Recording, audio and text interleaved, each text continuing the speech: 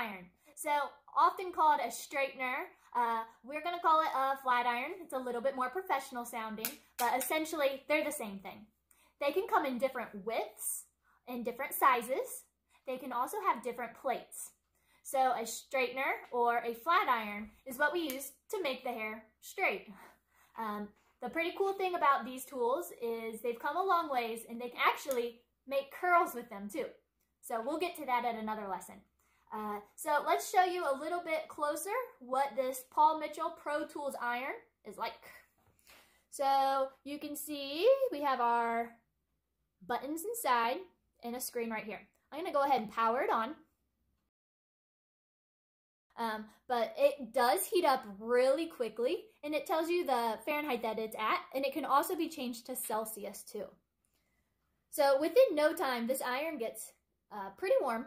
It's going to go to its default settings, but right inside there's a plus and a minus. So you can make it either warmer or you can make it cooler, depending on what your client's hair type is, or in this case, what your mannequins might be. You can go ahead and experiment with all of the different temperature settings, but remember, go as cool as you can, but still get the job done. So I can already tell that this is warm. I can feel heat coming from the outside, and we are already at our default 360 degrees. This is our Paul Mitchell flat iron.